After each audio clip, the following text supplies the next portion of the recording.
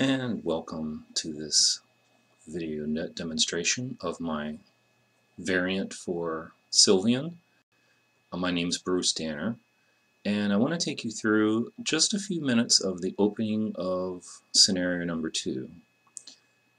This is because in the campaign, in the narrative of the campaign, scenario number 1 is largely played out as in the original game. Things begin to change mechanically in scenario number 2, and we build upon those variants in scenario number 3, but they're largely the same. So introducing scenario 2 and playing a few turns seems to be the right way to introduce you to the basic mechanics. Okay, so let's get started.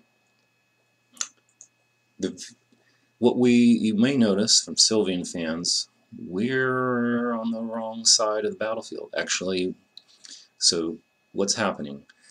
I'll leave you to have a look at the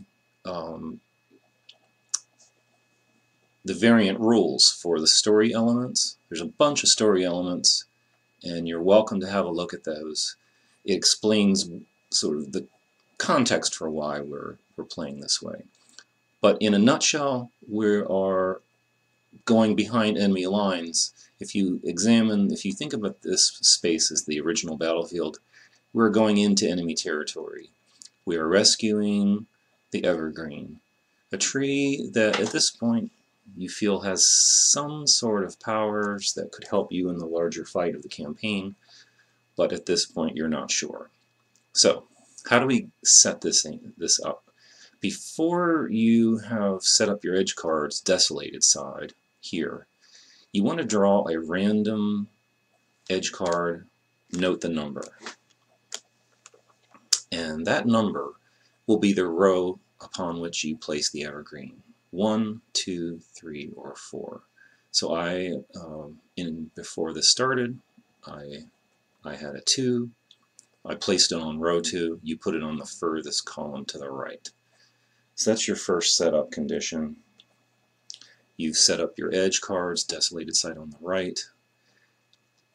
There are ways to change these to bloom through the stag card. And as we play, and if we come into a stag card, I'll tell you how that works. For now, let's get started with continue with the setup. The setup requires us to draw from each Ravage deck until we spot an elemental. Aha. So we're laying out an elemental on each of the rows of this battlefield.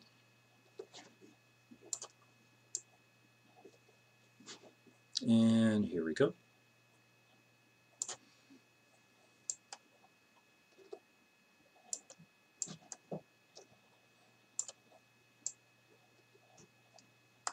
And here we go.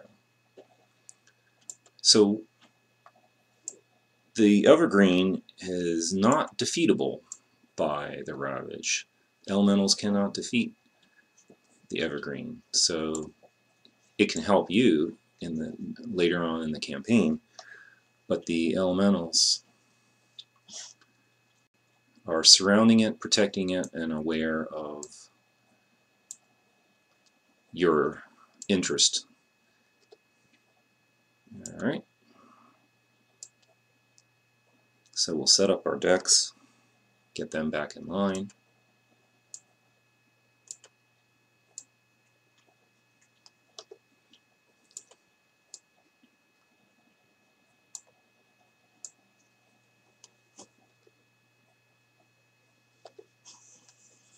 And there we go. We have our 8 setup cards. Just as in the original game, you may use a hedgehog to eliminate a card. I play with a different difficulty variant. There's a number of difficulty variants to make this game more difficult. Normally, The rules say that you can prevent this card from entering a Ravage card, but in my high difficulty variant, all you do with an edge card is remove the Ravage pawn. So what we will do with this hedgehog is we will remove the Ravage pawn from it, so it's a normal card. But to amp up the difficulty and really get you a sense of how the gameplay works, we'll further amp up the difficulty. So what we'll do is we will blaze all of these elementals. Yeah, right. We've got 3 4s coming out on the board and 1 3. No Ravage, but this is going to be a pretty difficult start. So this will be able to demonstrate, which is really one of the really the only tricky element of the game, which is managing the movement AI of the Ravage. Alright, now we have our startup. Ooh, take this off. At least we can't be blazed. So we will, that's already happened. We'll shuffle these decks.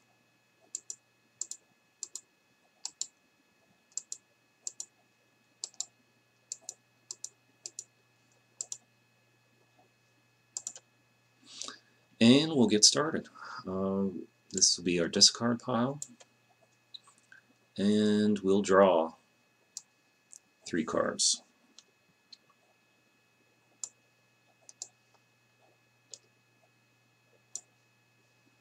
So we're loosely trying to organize these by type of card. Alright, got some good weapons here, and we're going to need them because we have some pretty strong opposition. The thing we have to manage is that from here on out, all of the Ravage is going to be entering in from the left side.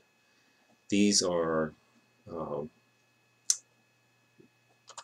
staging ground for the protection of the Evergreen. So in the early game, you have to manage these elementals while these elementals are entering in from the left side. All Sylvan cards also enter into the left side, so we're entering the battlefield from the left. So that does allow you in this game to land on a space occupied by another card. That's inevitable. That the elemental colors will land on spaces occupied by a Sylvan and vice versa. When that happens, standard combat rules apply. We've got a lot of stuff to deal with. First of all, let's knock out a few enemies. We have 2 elephants out on our play area. We're not yet ready to put out a tree card. Our objective, since I haven't gotten to it, only tree cards can guide the Evergreen to safety. So your objective is to land a tree card onto the battlefield, move it 1 space orthogonally each turn, and when it occupies the space of the Evergreen, it may occupy that same space, and again, once they're in the same space, 1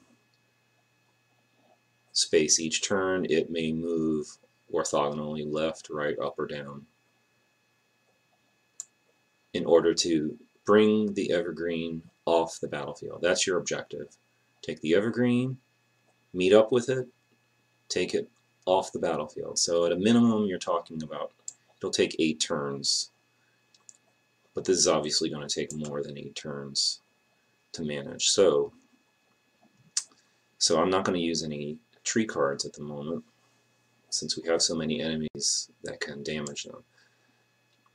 So I think what we'll do is eliminate those.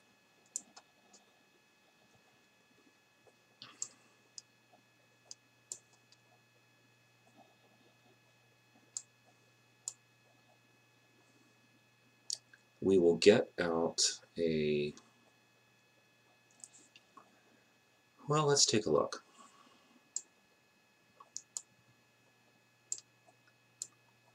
We'll play the squirrel. We won't assume anything just yet.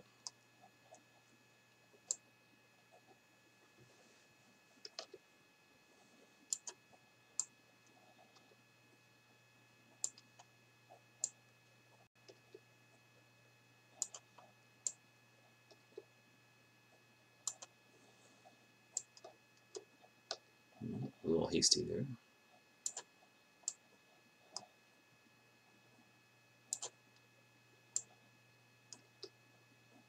Alright. Still getting used to my mouse controller.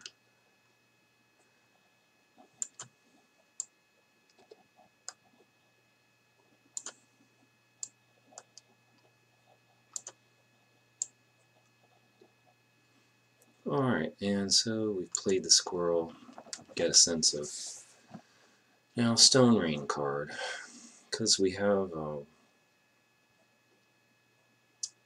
Stone Rain card operates the same way. It destroys the first Sylvan card in its path. If there are no Sylvan cards, it would normally flip a bloom side to its edge side. If you haven't moved a desolated side over to its bloom side yet in the game, you'll be obligated to discard a random card from your collection.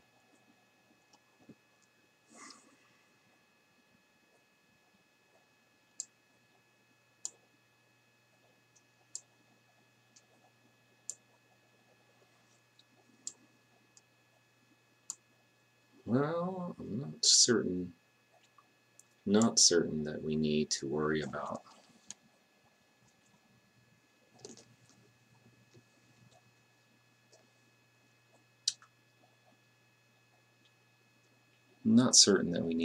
about that dove to remove any obstacles. The Simon card is annoying, so I think we are allowed to reverse the order here. So we will do this.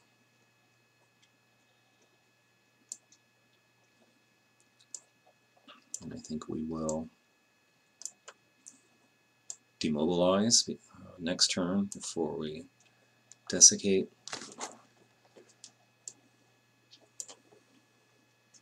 And I think we'll leave it at that. And we'll see where it goes. We're going to take a few hits here. Alright.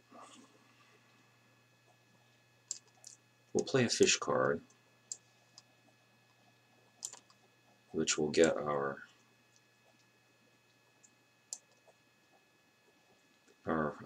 4 strength fountain card out onto the area of play. All cards are assumed to be moving 1 space incoming into the battlefield. That's how they move in. Any Sylvan card that you have out in the battlefield already may move 1 space orthogonally, up or down, left or right. And we've played that. We only have 1 left. It's not in danger of being gone.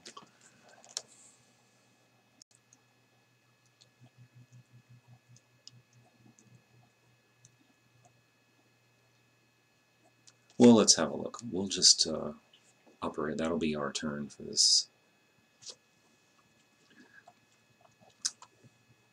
for this phase.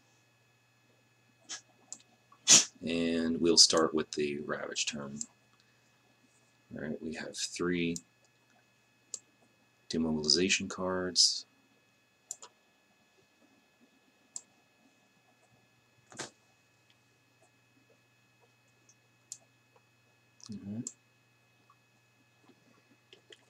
Flip these over, shuffle.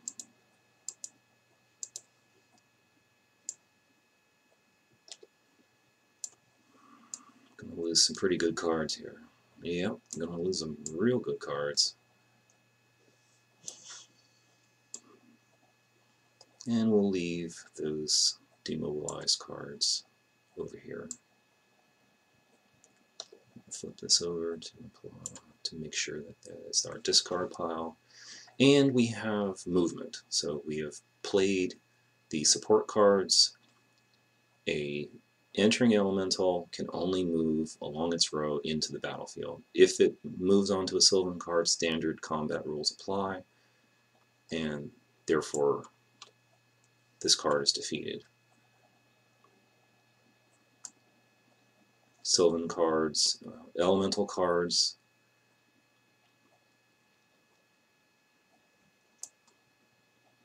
now this is a good example of the use of the AI.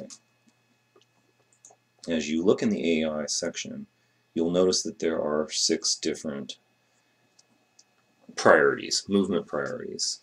But the most important movement priority is this one. This is the one you're going to use 90% of the time, 80% or 90%. A elemental card will move toward the nearest enemy that it can defeat. It doesn't matter if it will also be destroyed. So this 4 can defeat a 4, so it's going to move 1 space as quickly, as directly to that opponent as it can.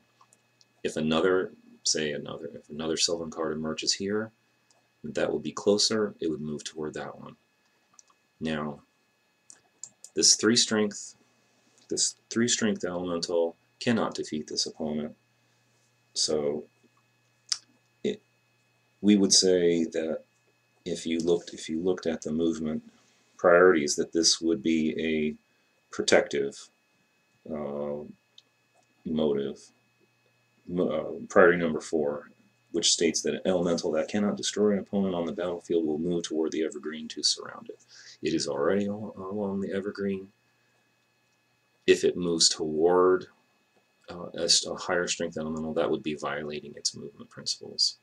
So there we go. That's all done. Let's draw 3 cards.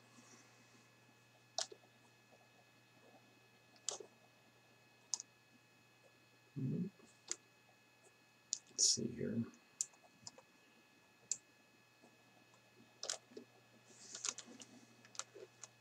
And another squirrel.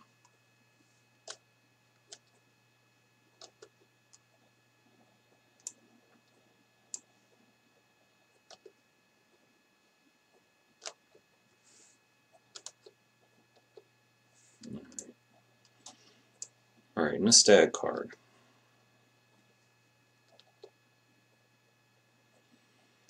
Alright, very nice.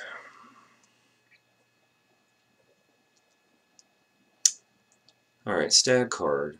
How do they work, given that our objective is not to bloom this entire forest back? Our objective is not to save this desiccated forest. If you played a stag card, you would be allowed to move 2 edge cards to their bloom side. Now, this is important in scenario number 3, in the 3rd scenario of the game. While you are here in enemy lines or behind enemy lines, you are your forest is still under attack.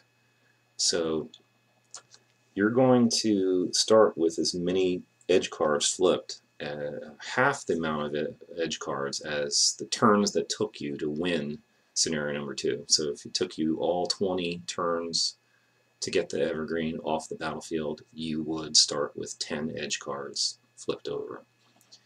So when you play a stag here, these 2 cards would mitigate that.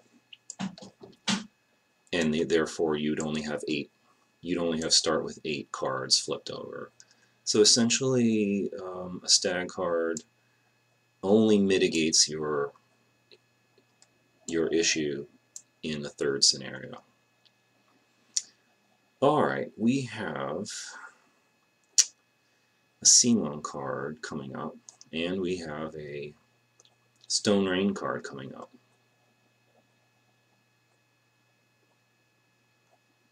And we're going to have to manage at least one of these. We only have and a Stone Rain without any opponent to destroy along this row is essentially going to function as a desiccation card. So we're going to lose a card. We might choose to lay out a card here because we know we can draw another one, and then use the hedgehog to mitigate. Let's see.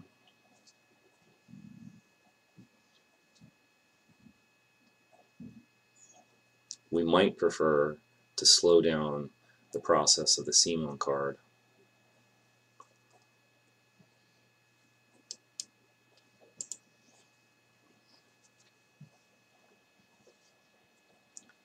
Whatever choices we have aren't great. So we may have to lose. You know, when you take out these elementals along this row, you're just going to have to lose some of your forces, because you're being fought on two fronts essentially. Until you have managed to take out these cards that support the Evergreen, you're managing the war on two fronts.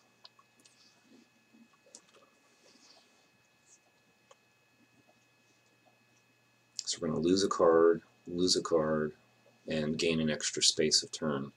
That would bring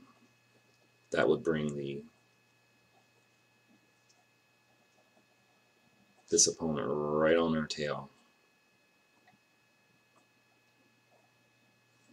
And we will be pretty much decimated of opportunities to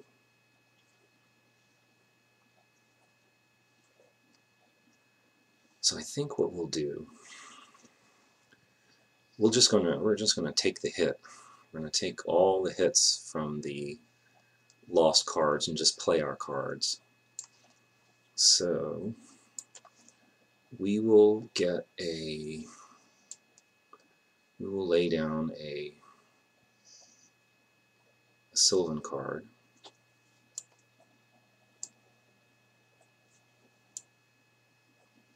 And we will play another squirrel and get another look-see into what's coming ahead of us. So for now, we'll lay this defender deck over here. We'll bring this over there, these incoming cards.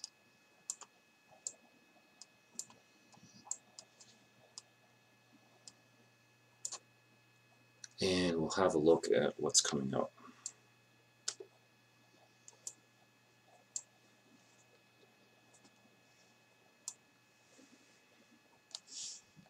It's 1 strength.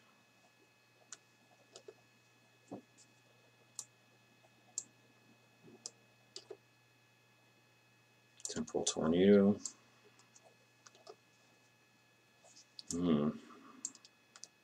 Be nice to have a geyser at this point. We're not going to get it.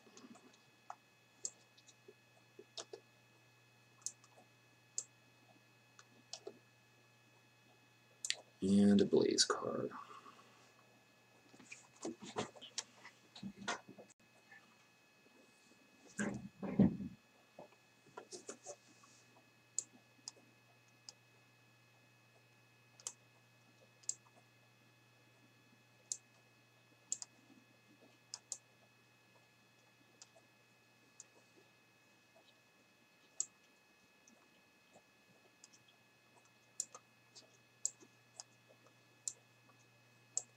it's good to have the squirrels so you can really manage what's coming in front of you.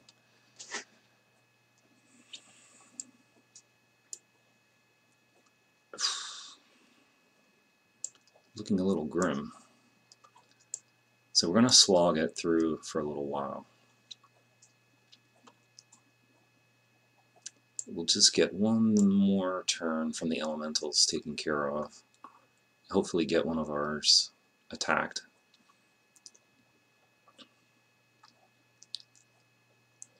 And let's just play this. We'll play this and this first for the elemental turn. And those will take cards from our hand. We don't have any cards in our hand, so that's okay. This enters in the space occupied by the Sylvion card. Standard combat rules apply. It is defeated. And the Sylvion card allows for one space of a move. And now you're free.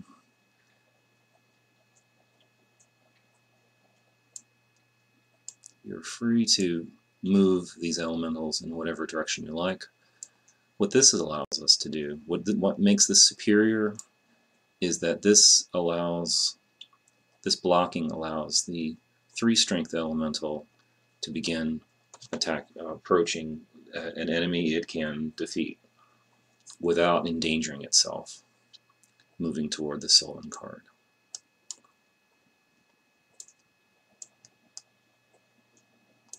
Alright, I think we'll leave it there. For those of you who want to go further and continue with the end of the scenario and keep looking at some of the AI rules, some of how the game plays forward, how you manage the process of moving your tree card over to the Evergreen and moving it back. Stick around, there'll be another video. But for now, we'll finish it up, and I hope that this has given you enough, whetted your appetite enough to want to play it and give it a try. Thanks, everybody.